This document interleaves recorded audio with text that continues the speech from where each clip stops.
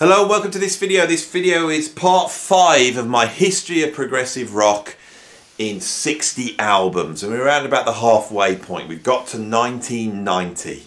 All right. So just to catch up on the video, first video, I defined what progressive rock is, so I could determine whether I am talking about the right stuff. And then we looked at the foundational albums in the 1960s. You know, starting with Frank Zappa's Freak Out and moving up towards In the Court of the Crimson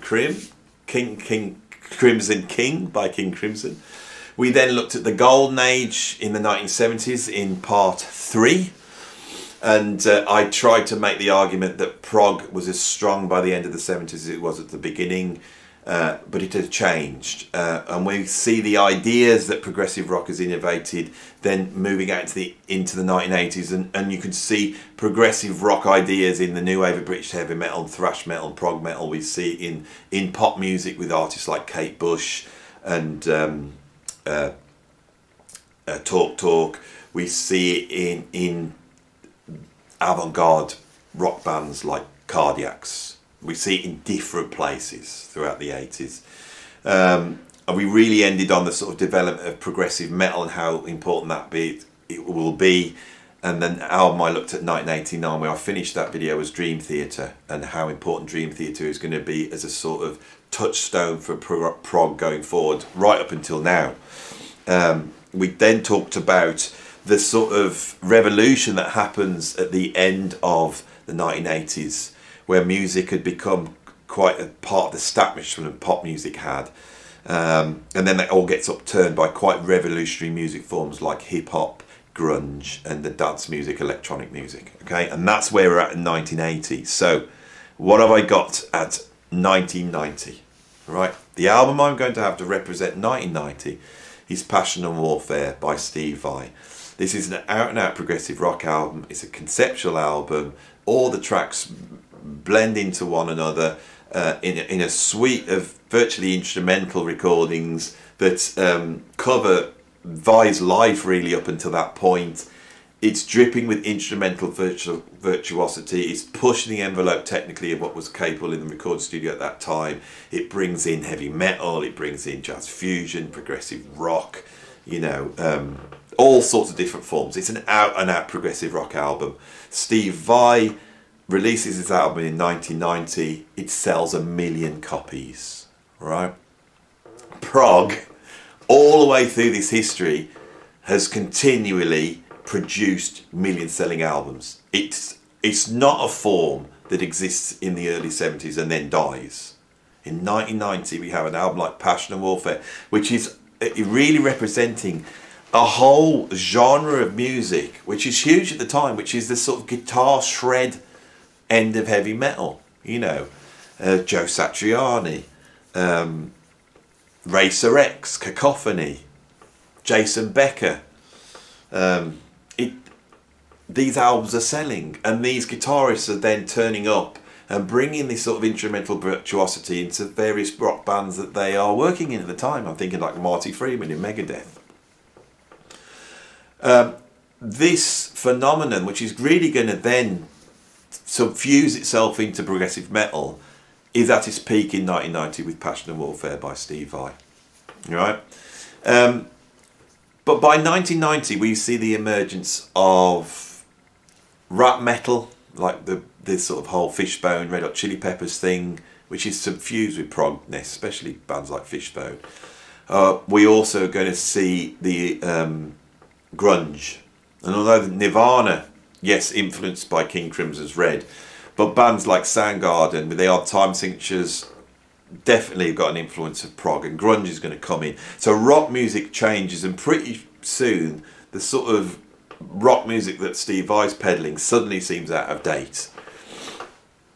Off the back of this change in heavy rock music, we not only get progressive metal, but we get an undercurrent of very proggy, avant-garde rock music.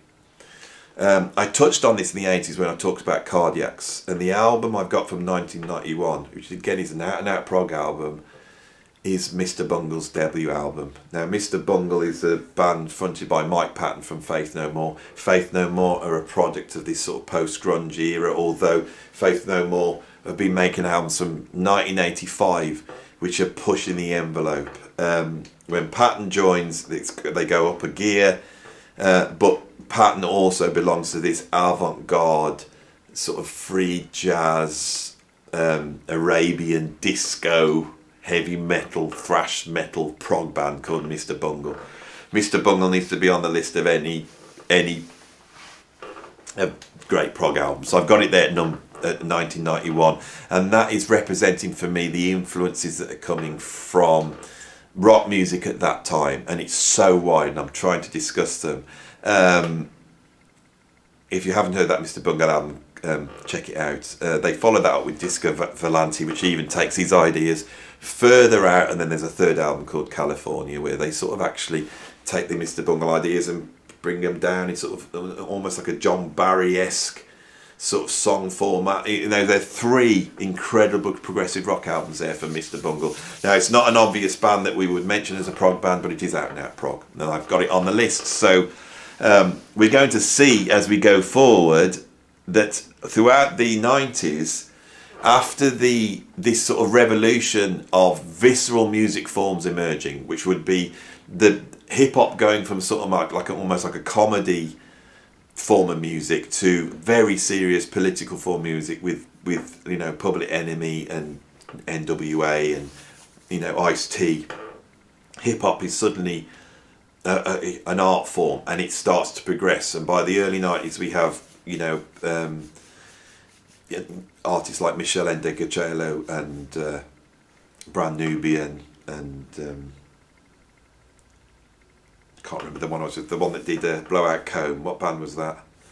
But hip hop suddenly is at its most artistic peak. It's at its most progressive in the early 90s. Dance music, house music has begat techno, which has begat jungle, which has begat drum and bass and trip hop, and is moving towards being an art form in itself, and that's progressing. All these forms are progressing.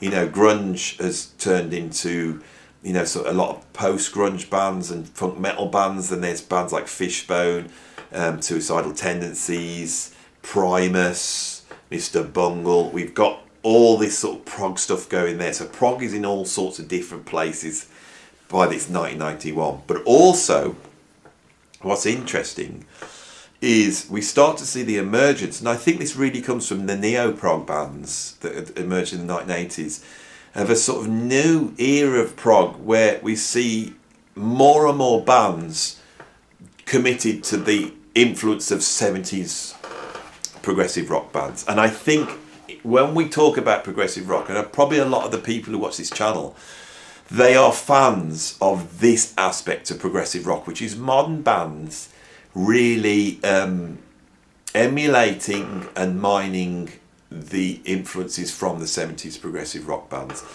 In 1992, I'm going to put forth an album by Echo Lynn, which is the last album before they signed to Sony mainstream label, which is called Suffocating the Bloom. Now, Echo Lynn are an example for me of a really high quality band that are not pushing the boundaries. They're not progressive in that sense, but they take the influences from classic progressive rock bands, update them, use modern production methods, you know, shape it up from a modern progressive rock audience and present a great album. And I think Echo Lynn are one of the first post-neo-prog bands to do this really successfully. It's a brilliant album, Suffocating the Bloom.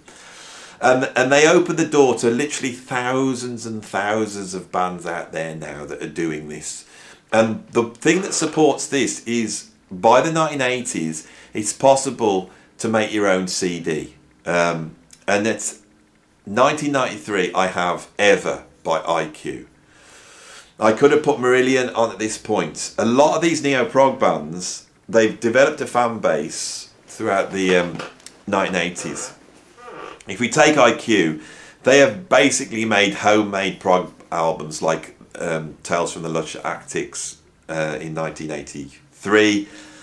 Then they've signed a major label deal. Now, IQ's case, they draw themselves in and they make something which is between a pop and a prog albums. They make a Non Zamo and then I Sitting Comfortably.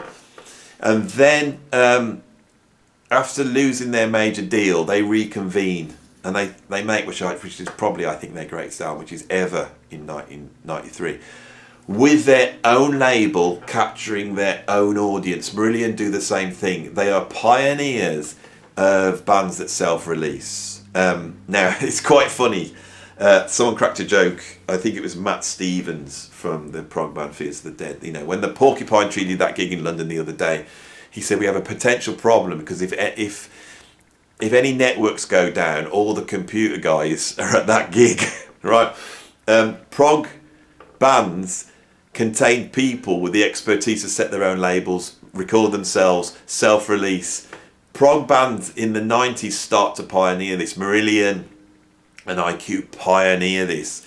And it enables so many bands to create a career self-releasing. It's what we in the prog world call the weekend warriors. You know, well-to-do middle-class gentlemen with some money in their pocket and the expertise of know how to make an album. They can go into a record studio and record something that sounds like Pink Floyd or Genesis and stick it out, and the labels are there, and there is an audience there for that.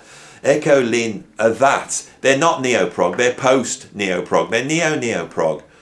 And all these bands that come in after this, like Anathema and Riverside, and all these albums, like bands I never talk about on this channel because I never listen to them, because when I put them on, it just sounds like a regurgitation of some prog from the past with all the rough edges taken off. You know, that is something that emerges here. And as we go forward, I'm going to actually try and pull some of the stuff out of that which is great for this list. But this is one of the reasons why I don't talk about modern prog, because I'm going to have to then go and listen to some of these albums. Sorry about my chair squeaking. People have been moaning about my squeaky chair. It's freezing in here, so I'm having to move around. It's a very cold day today. I've switched my heater off. I had the heater on the last one. There'll be a noise all the way through it. I know everyone will moan about that. Anyway, so 1993, Ever, IQ, and it's there for a reason. At the same token, all these music forms that have emerged in the early 90s, visceral music forms that have really come out of grunge, hip-hop and electronic dance music, right? What's interesting here in the UK, especially with dance music, it then moves into this whole new age traveller movement, which is very hippified and very proggy, right? The whole new age traveller movement, which is a completely different reaction to dance music than, which is what was called rave culture here in the UK. And it just gets so proggy, and suddenly the big hero of this movement is Steve Hillage and his System 7 and everything. You've got the Orb coming out sounding like Gong, and they're going to #1 with 20-minute long epics. And prog, for me, suddenly emerges in a different place. Now, the prog world never talks about this.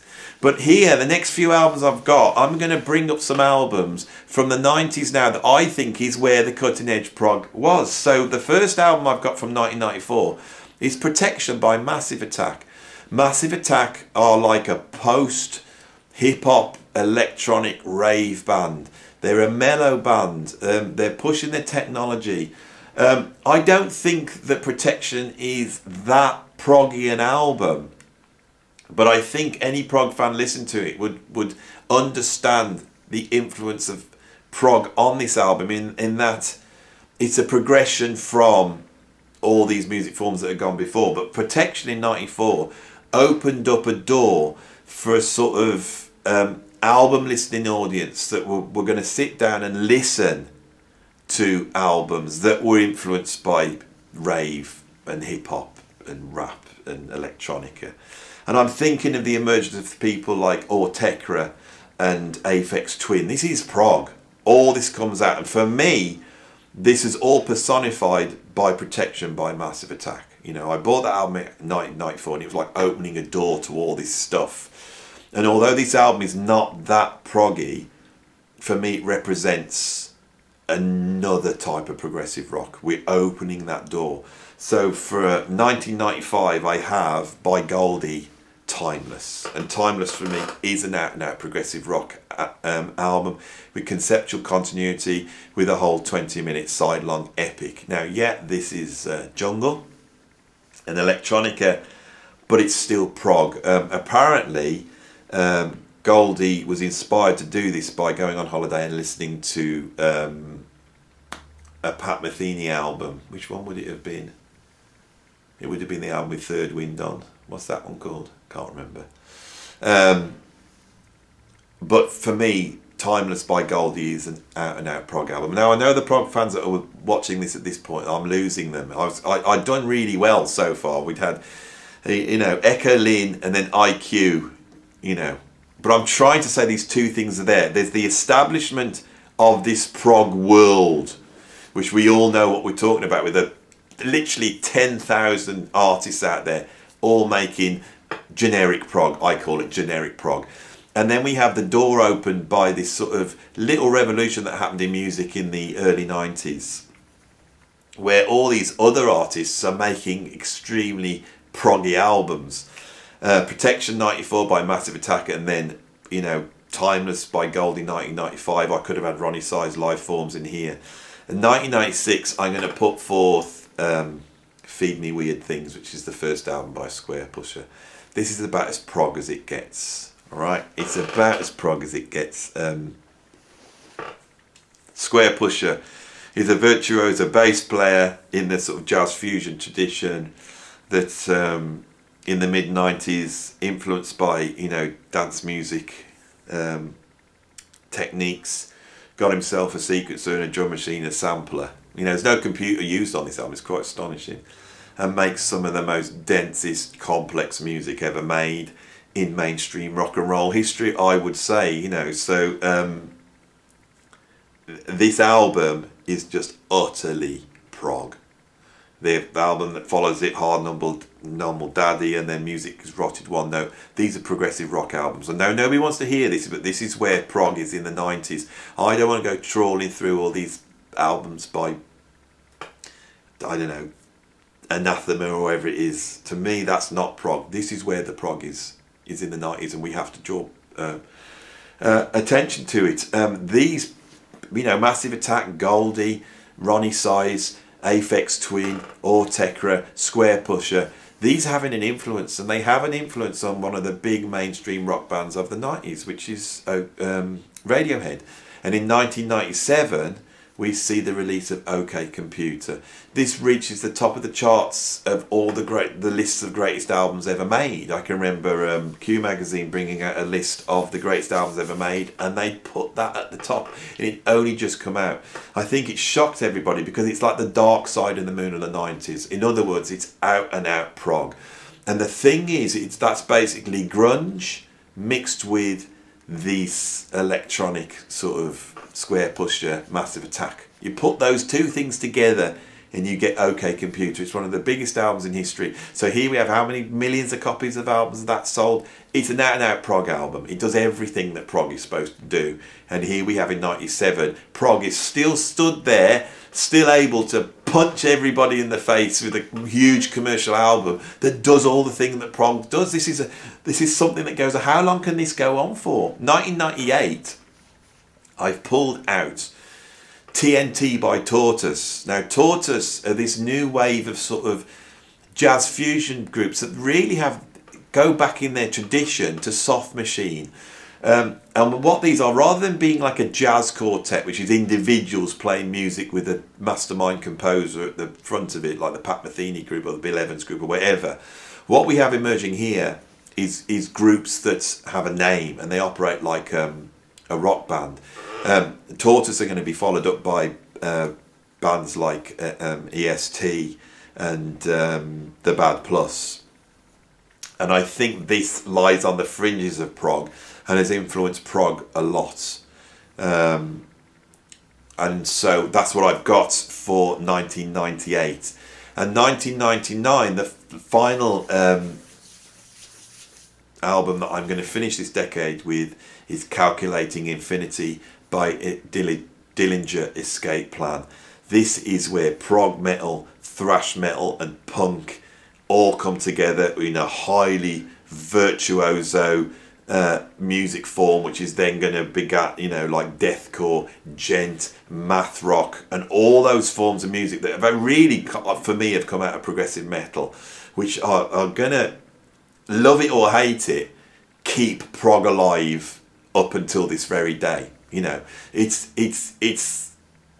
the music that young musicians discover when they want to know how to play hard music. It's the Genesis and the Yes and the Rush of today's musicians, and we will see that emerging as I get onto the next list, where I'm going to look at the 2000 and from 2000 to 2010, and this is going to be interesting in the next one because I get involved, and I've actually put on the list a couple of albums that I'm on, not because I think they're the greatest albums of all time, but it'll allow me to talk from my inner perspective of being part of the prog world, which is what you're going to get on the next video, which is, what is it, part 6 of this huge history of progressive rock in 60 albums. So I hope you're enjoying it so far. I hope you've enjoyed this video. I think I will finish there, and I'll see you on the next one. If you like this, then like it and subscribe. If you want to hear more and hear about the next video coming out, then go and press the notification bell. It's absolutely freezing in here, all right? Absolutely. I've got about 15 layers on, and I don't know, can you see?